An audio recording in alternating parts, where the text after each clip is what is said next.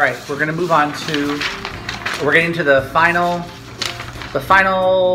three major races, or the final four major races here. Original screenplay, we have Bridge of Spies, we have Ex Machina, we have Inside Out, Spotlight, and Straight Outta Compton. I'm gonna go with Spotlight. Law had to know. That's why he had the reaction. Because he knew there were others. I think that's the bigger story. But the numbers clearly indicate that there were senior clergy involved. That's all they do. Indicate. Are you telling me that if we run a store with 50 pedophile priests in Boston... Mike, we'll get into the same catfight you got into on Porter, which made a lot of noise, but changed things not one bit. We need to focus on the institution, not the individual priests. Practice and policy. Show me the church manipulated the system so that these guys wouldn't have to face charges. Show me they put those same priests back into parishes time and time again. Show me this was systemic, that it came from the top down. Sounds like we're going after law.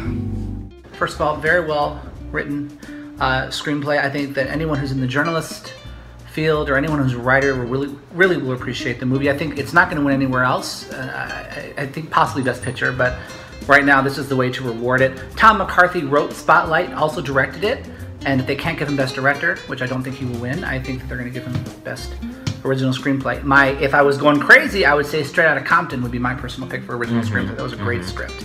And Inside Out also is another homage to Pixar movies, which do very well. All the Toy Story and Toy Story 3 both were up for Original Screenplay. Finding Nemo, Incredibles, Up. So they really do. They always are nominated. Yeah, they are. And then good for Ex Machina for getting in there too. It's actually a strong list. Bridge of Spies, of course, right?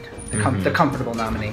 And I feel like, considering my other picks, I feel like Spotlight would make sense for Best Original Screenplay. I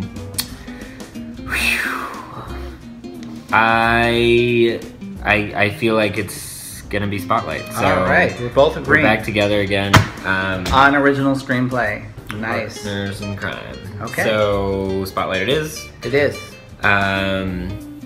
Anything else to add, or nothing should I to add? move on? Let's move on to adapted. You can read them.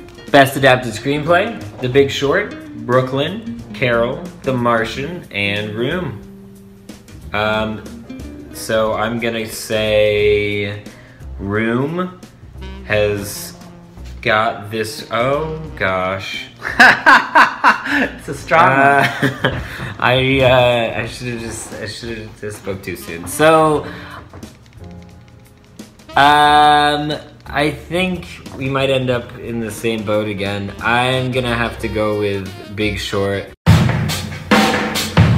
He's been in there for 7 hours. I heard he had a breakdown. He's letting the flood tank. No, he actually prefers that you email him. Excuse me. Mr. Fields, Mr. Hi, Lawrence. We have no confidence in your ability to identify macroeconomic trends. You flew here to tell me that? Why? Anyone can see that there's a real estate bubble.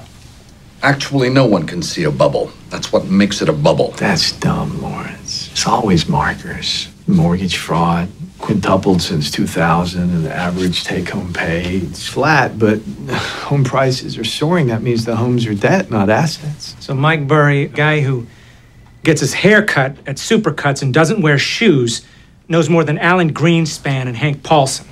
Yeah, Dr. Mike Burry. Yes, he does. Okay, so you're going with Big Short? Big Short, and I'm going to agree with you. I'm going to go with The Big Short. It's a very well-written film. If you haven't seen The Big Short, it talks a lot about the housing market crash. It's actually really funny, and they kind of explain the logistics of what goes into real estate, even if you don't understand. I certainly don't understand that stuff as well. And Adam McKay, who also directed The Big Short and is nominated, like Tom McCarthy, I think will get his consolation prize with writing. So I think that they're going to give it to The Big Short. I do think Room is a fantastic script. I think that I would definitely vote for Room, as well as Brooklyn, as well as The Martian. Those are great scripts. Carol, I personally was not a fan of as much as some other people, but I'm glad that Phyllis Nagy got in, and but I think it's gonna be The Big Short all the way. All right, Best Director. Here are our nominees. We have, let's let Paul read them. Adam McKay for The Big Short, George Miller for Mad Max Fury Road, Alejandro Inarritu is back with The Revenant, Lenny Abramson, Room, and then Tom McCarthy for Spotlight. This is a strong list. I think that it's too bad that Ridley Scott did not make it in for The Martian. I think earlier on in the season he was actually favored to win. He's never won an Oscar. He was nominated for Gladiator and Black Hawk Down and Thelma and Louise. It's just too bad that he was overlooked, but I think The Martian overall has been underplaying. Back earlier in the season, as actually George Miller, Mad Max Fury Road, was critically praised for this movie. And everyone was saying he was going to take it. And then the Directors Guild Awards came out, and Alejandro took it for The Revenant. A second time. He won last year for Birdman. So it's very, very, very rare for a director to win back-to-back Oscars. You'd have to go back to the golden age of film. Adam McKay and Tom McCarthy. Someone was saying originally, earlier on, that if, let's say, The Big Short had been directed by Martin Scorsese or David Fincher, someone that was more known, would it be getting a Best Director prize? And I think it would have. I think that it's too bad that Adam McKay and Tom McCarthy are not as known in the industry. Somewhat. I mean, they're okay. They've done, like, Adam McKay's done comedies and stuff, but you know, that's not respected with the voters. They want you to do serious stuff. So if they were more well-rounded in the industry, I think they would have better chances. But the Directors Guild is something to watch. The Golden Globes also went with Alejandro, as did the BAFTA Awards. So if we're gonna go for director, I'm gonna pick Alejandro for The Revenant. My personal choice would probably be Adam McKay or George Miller, because I think those are more inspired. I do think that Alejandro does do inspiring work with The Revenant. He definitely is good at tackling different genres. I just think that he's won recently, and, you know, give it to someone else. George Miller, because I feel like he deserves all of the respect for having the creative mind that he has. And I think that, I feel like Mad Max was really his vision, and I'm hoping people feel the same way.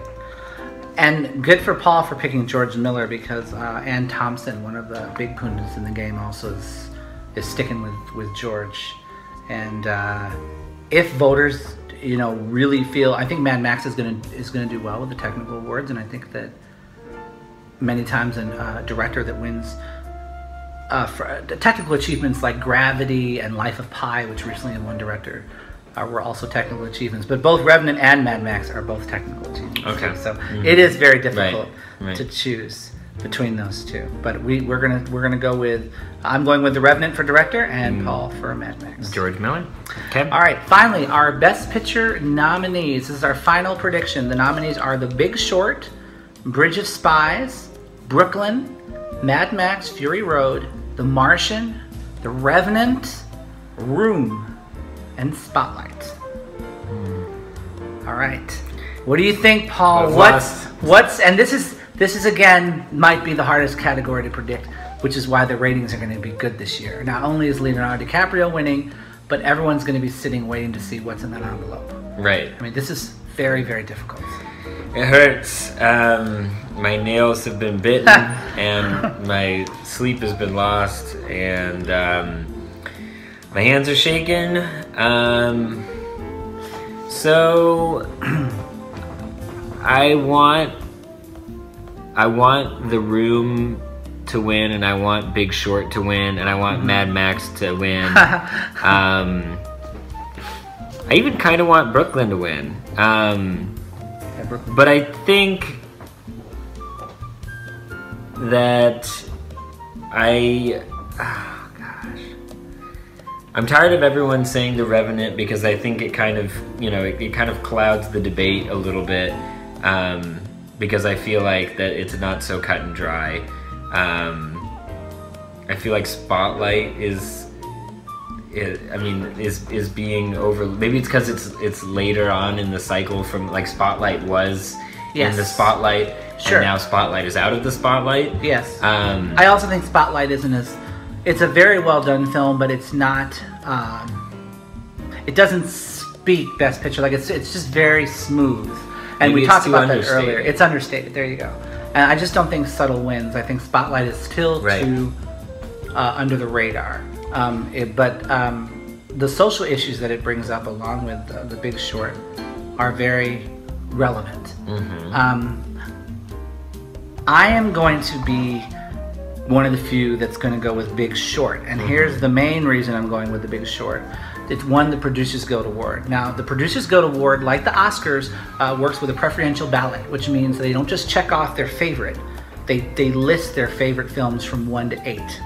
And whatever movie is getting the most number 1 and 2 and 3s is the consensus. And I believe that The Big Short will have the consensus. And the fact that the PGA, since 2009, when they switched over to doing the preferential ballot like the Oscars, has never been wrong.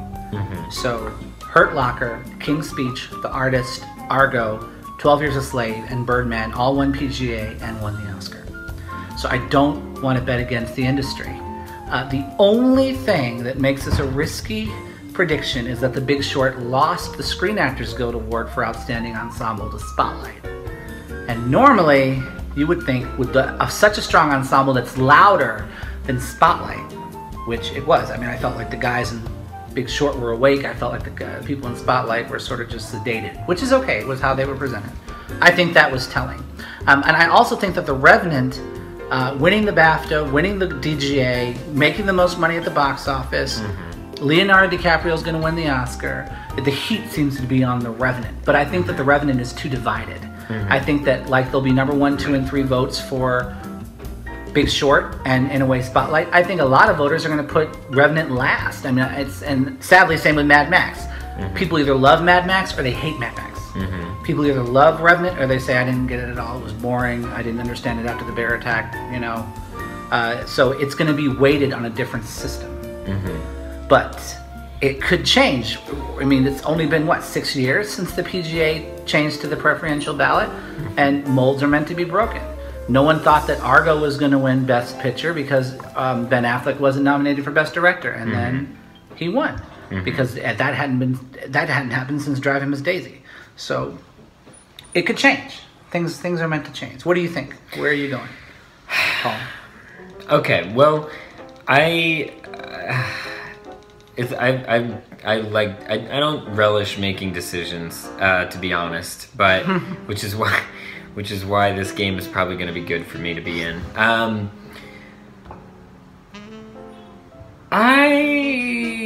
going to make The Room. Are you not going to pick The Room? I'm going to pick The Room. Paul, now listen, I know we're jumping off cliffs, but you're literally going down with the Titanic with this prediction. I mean, seriously.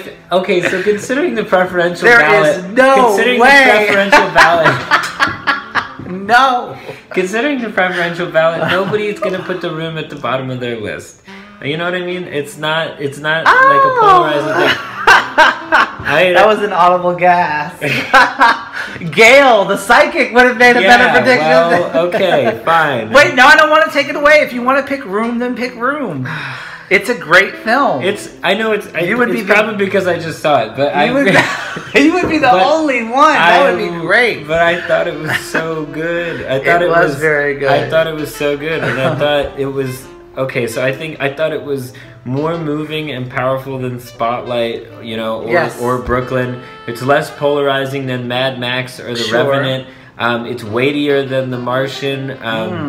The Big Short is too weird and like fourth wall breaky, and it's like vaguely gimmicky, and it's great the first time through, but it's again the second time through I was just like, all the shock factor wore off, and so I wasn't quite as sold.